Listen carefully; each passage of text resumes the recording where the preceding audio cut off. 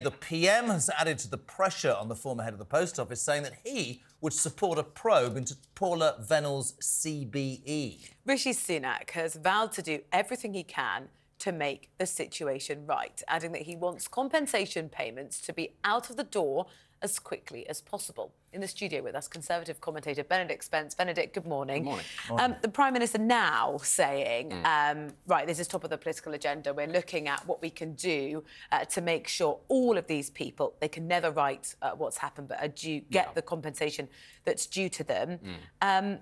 What is currently being looked at in terms of strategies to do that? I mean, from what I understand, it's not the easiest process in the world. There is all sorts of complications over legal challenges and, of course, ongoing cases, criminal cases, investigations, rather, against the Post Office, potentially against other individuals. So it's not simply going to be a question of saying, well, let's just bung everybody a load of compensation, because the legal processes have not yet been exhausted. But you can understand why Rishi Sunak would want to make this top of the agenda, because actually it's one of the few things that's gone wrong in this country that you can't actually label is exclusively his fault, or even... They're all mired in it. They all... I mean, the Conservatives certainly are, but certainly this didn't happen whilst it was on his watch, even as Chancellor of the Exchequer. And this has gone way... This been started going before the Tory party. It started a long time ago, and it can be an easy win if there can be seen to be a form of justice. You're right, people aren't going to get the exact justice that they deserve, but a form of justice, but that's going to involve compensation. It's going to be expensive because of the number of people that are involved, and I think, actually, yes, very serious penalties for those who are at the top of the tree. I would take issue with you. I actually don't think it's about the compensation.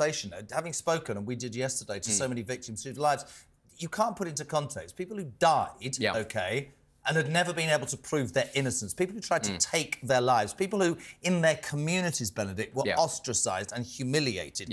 I think it would be very easy for the government, you talk about wins for him, to cut... I don't think they should go through the Court of Appeal and go through that trauma again. I think they should be exonerated and paid out as soon as possible. And with cross-party agreement and a House of Lords that should be bypassed, I don't see how that isn't absolutely the #1 concern going forward. I mean, I suppose it would be... That would be very... It would look very good. We'd all certainly agree, but the problem for them, for the people. Yes, but there are processes that we need to go through, and if there's any chance that it might jeopardise a criminal case against, say, the Post Office or against any individuals, I do wonder if that is what all of the victims involved would actually want to say, oh, yes, well, we got the payout, but this person, the case against them collapsed, or the case against this institution collapsed. Would they be sitting there feeling... I don't know about Rosie, but what I found the most appalling with those stories yesterday was people who were told by their barristers, just accept guilty plea, you won't get a custodial sentence. And the minute they did that, the Post Office then sued them. And then, worse than that almost, is that the Post Office, the phrase we used to use for the Met Police,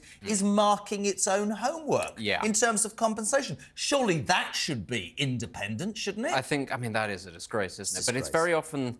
Sadly, it is very often the case that people are told it's easier to sort of accept a minor sort of charge than it's fine. It's similar to when, for instance, the police try to give people cautions or things like that, and people think, oh, well, it's no sentence, it's not a major thing, it's not a fine, I'll just accept the caution, and then they realise, oh, down the line, I've got a criminal record, and that's not going anywhere.